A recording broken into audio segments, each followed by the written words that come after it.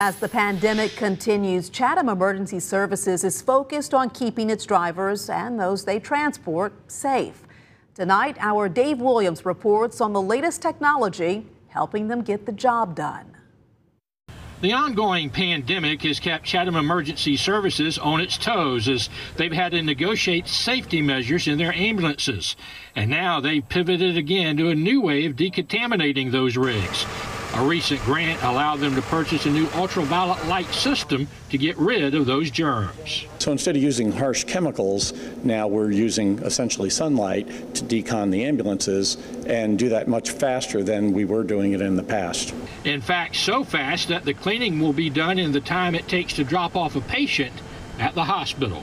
If you're away from the ambulance and you're dropping off a patient, it will be cleaning itself while you're inside, and when you come back out, it'll be ready to go. The new system also has safety measures in place to make sure it doesn't start the cleaning process until the ambulance is empty.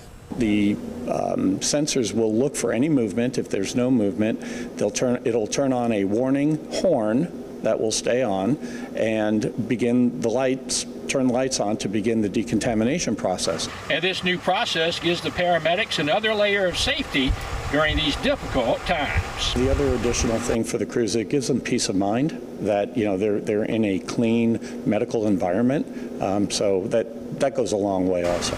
In Savannah, Dave Williams, WJCL 22 News.